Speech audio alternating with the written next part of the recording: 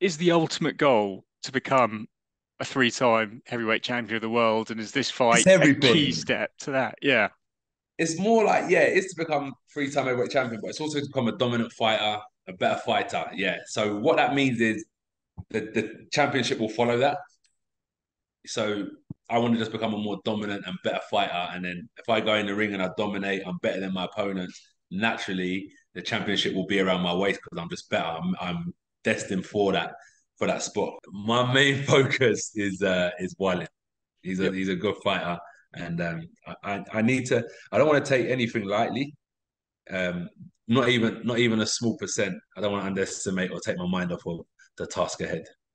I And want to get this one right. do you feel you're a bit, even though you've had tremendous success and a lot of praise too, but do you feel you're a bit underrated in what you can still accomplish? Um, well, this is the thing.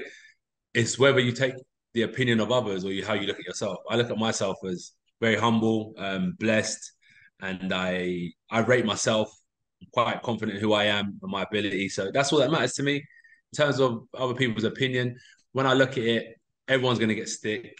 Um, if you're doing well, if you're doing well and your class is underrated, at least they rate you at some point. You know what I mean? They have to rate you to call you underrated. So that's good enough for me. But I rate myself. Not in an egotistical way, but I'm quite humble with it. And I believe self confidence is good. So I'm quite self confident. A big moment this year was Francis Ngannou dropping Tyson Yeah, Fury. Now, if he did massive. that in his first professional boxing match, can you not help but think, what could you do to Tyson Fury? Trust me. You know what I'm saying? Do you know what I'm saying? The bodybuilders, the muscly Africans are coming back. You know what's going on, John. I've seen it. I know. I know. You know.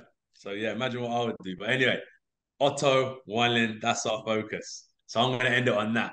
That's my main focus. Otto Wallin, he gave that man, Tyson Fury, a good run for his money. He's a great fighter. Respect to him. I'm giving him the ultimate respect, even though he doesn't deserve it. But I'm giving it to him in my mind because I want to be the best version and be ready to, you know, put myself on the level I need to in order to be victorious.